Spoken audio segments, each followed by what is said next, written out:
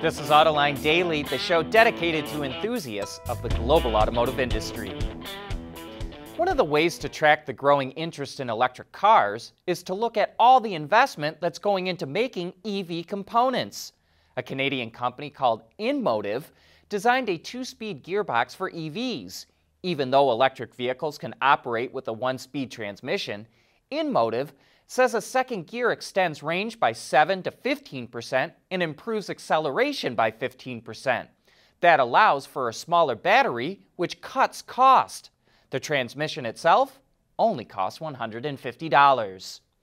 A Japanese company called Nidec just finished building a factory in China to make electric motors for EVs, and now it's going to invest nearly $2 billion to build a factory in Serbia to make them too. It will open in 2023 with the capacity to make up to 300,000 motors a year. You may have already heard that Foxconn, the Taiwanese company that makes most of Apple's products, is coming out with its own EV skateboard called Mach-E. It will have a solid-state battery and will be available in 2024. Foxconn says it is an open-source hardware and software platform which lowers the barrier of entry for other developers to get involved in the EV industry. And could the skateboard be the one that Mercedes-Benz ends up using? Actually, this skateboard was developed by Chinese automaker Geely.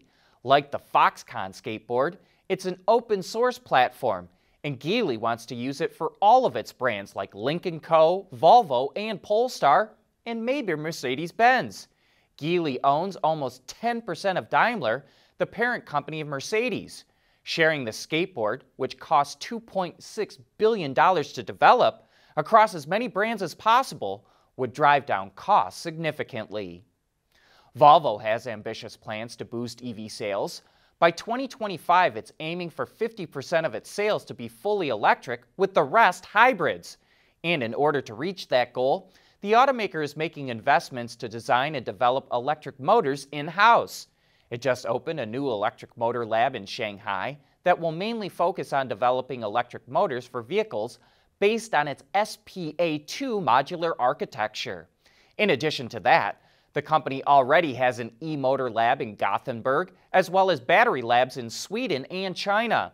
By bringing electric motor development in-house, Volvo says it will allow engineers to fine-tune them so they're more energy efficient and improve their overall performance.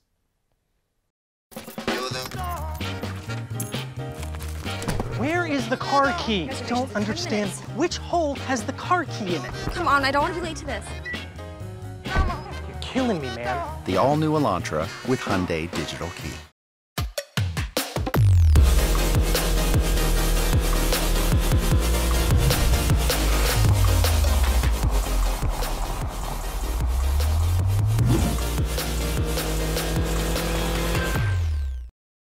We want to know what drives your testing. OTA, connected car, diagnostics, remote testing. Intrepid Control Systems is here to help you work from anywhere. Intrepid Control Systems, driven by your data.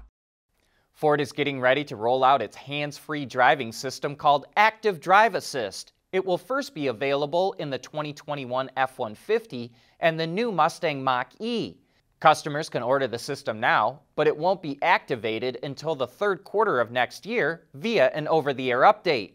Ford expects to sell more than 100,000 vehicles with Active Drive Assist in its first year. It comes standard on higher-end models, or it's available as a $1,500 option, which means it will generate around $150 million in revenue in its first year. Active Drive Assist allows for hands-free driving on highways and major roads that have been mapped.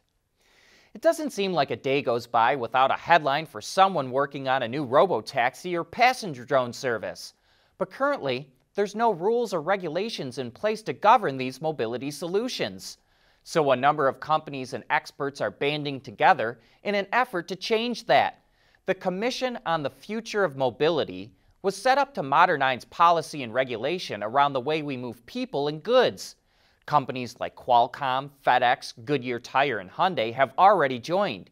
Even former Ford CEO Jim Hackett will co-chair the commission. The group hopes to propose a new mobility framework in 2022. The Hyundai Group must really like designer Luke Donckerwolke. He joined the company in 2016 and eventually worked his way up to Chief Design Officer, taking over for the legendary Peter Schreier. But in March, Donckerwolke abruptly retired for health and personal reasons. Now the Hyundai Group has announced Luke is back, and it even created a new position for him, Chief Creative Officer. In the new role, Donckerwolke will collaborate with the group's various design studios on their development and design communication for concept vehicles. Not only does that include Hyundai and Kia, but also Genesis and its dedicated BEV brand, Ioniq. Autoline Daily is brought to you by Bridgestone Tires, your journey, our passion. Intrepid Control Systems, over-the-air engineering, boost your game. And by Hyundai. We've been saying that EVs with traditional-looking grills will look dated faster than EVs without one. But one thing struck me while watching the reveal video for the new GMC Hummer EV. I think in the next 5 years or so, any vehicle with a grill is going to start looking out of place. EVs don't have an engine and therefore don't need a big opening at the front for increased airflow. And that's coming through in the design of many new EVs. And without the need for traditional ICE components like an engine, transmission, and exhaust system, we're starting to see electric vehicles with much different form factors than we're used to. The Jaguar I-Pace, Tesla Model X, and Honda E come to mind. In the near future, we'll also have the Lucid Air, Cadillac Lyriq, and Nissan Ariya. Once all these vehicles are together on the road, everything else is going to look like that person that still dresses like it's the 80s. We think this could actually help speed up the adoption of EVs. No one likes feeling left behind, especially when it comes to fashion. But that's not all. For the same reasons, we also think this will kill the Giant Grille Fad. If you don't need one and it looks dated, why would you put a big grille on an EV? We bet you see more vehicles like the Infiniti QX Inspiration concept that uses lighting and design elements to create the effect of a grille. And there's a lot of different ways to develop a brand identity going down that path. We know vehicles catch on fire, whether they're powered by gas, diesel, or electrons. But with EVs being the new hotness, they're grabbing all the headlines, which is not going to help with adoption. One of the causes of the fires is leaks in the battery cells themselves.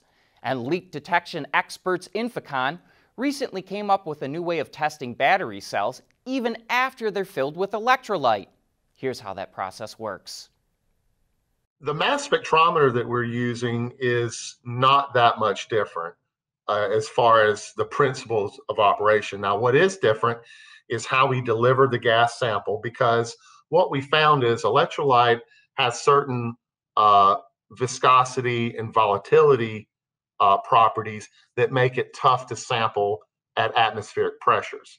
So the real development was taking our already robust quadrupole mass spectrometer and outfitting a system that could, at the correct pressures and under the correct conditions, deliver a sample to be analyzed. Sean, the other long development was the calibrated leak to give metrology.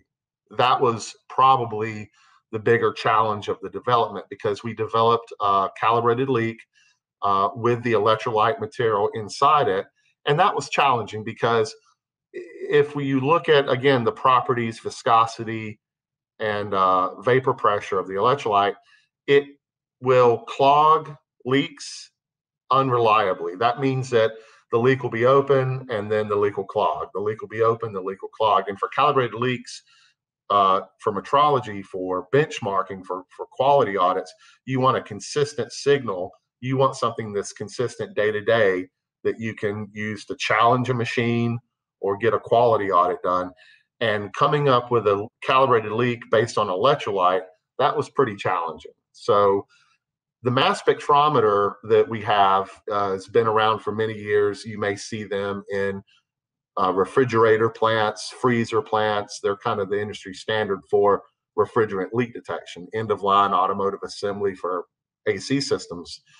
So we took something robust and well-known, but we had to create a system around it to give the exact pressures, the exact sample condition, and we had to meet the challenges of that calibrated leak so our customers could have metrology behind what they're measuring. Check out that entire interview if you'd like to learn more about leak detecting and leak testing of battery cells. But that's it for today's show. Thanks for watching.